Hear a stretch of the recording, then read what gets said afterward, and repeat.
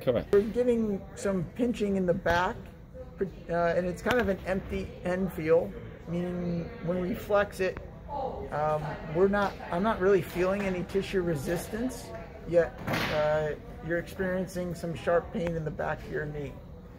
Our consensus or concern is that it's due to some laxity within the actual tibiofemoral joint. So when we go ahead, we're going to pull this other leg up. And so if I do an anterior and posterior drawer on the knee, I'm getting a decent amount of play in the joint as far as like the anterior to posterior motion. And if you hold onto the table,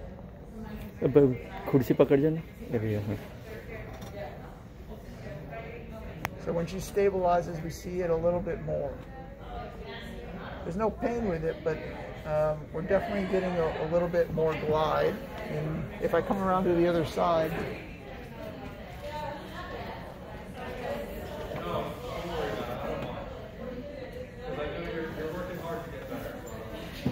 set it up at the same angle, still holding.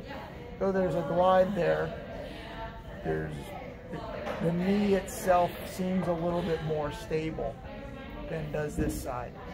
And our suspicion is that the tibia is sitting a little bit more posterior on her right side than it is on the left, causing the encroachment and or pinching sensation of the soft tissue between the condyles and the tibia. So our premise for this, so if we look at what is passive knee flexion, can you go as far as you can? All right, so right there. And what do you feel? If you can point to where your pain's at. Yeah, so, and we can try and palpate it, but we've been unsuccessful in doing so. Yeah, right there. Okay.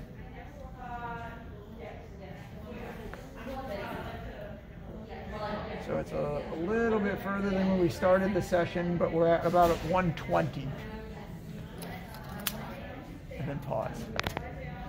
Okay, so now we're providing a posterior to anterior glide of the proximal tibia. You're going to let us know when you start to feel that pinching sensation. All right? Okay. You okay right now? All right, we're going to go nice and slow. Nothing. You're going to feel pressure. No, don't help. Don't help. Okay, relax. And pull a little more. Yep. Okay. Relax. There you go.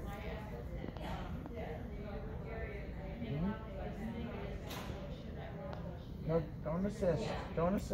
તમે ના કરો એને જ ધક્કો મારવા દો.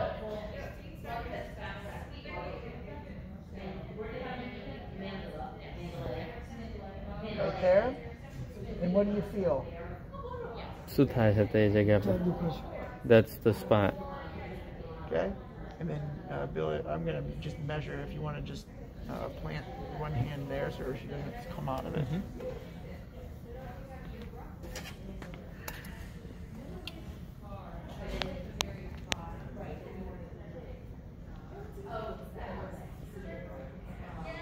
And then we get an extra 10 degrees when we provide the anterior glide.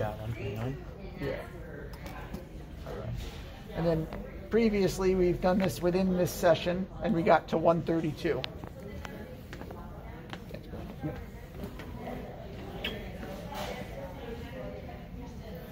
And so the biggest concern is just making sure that the knee is mechanically stable and that the range of motion is going to respond with ongoing conservative management. But this has been essentially a bottleneck and a limiting factor for gaining flexion. And then when going downstairs, having to control the femur on the tibia has also been a source of pain for the patient.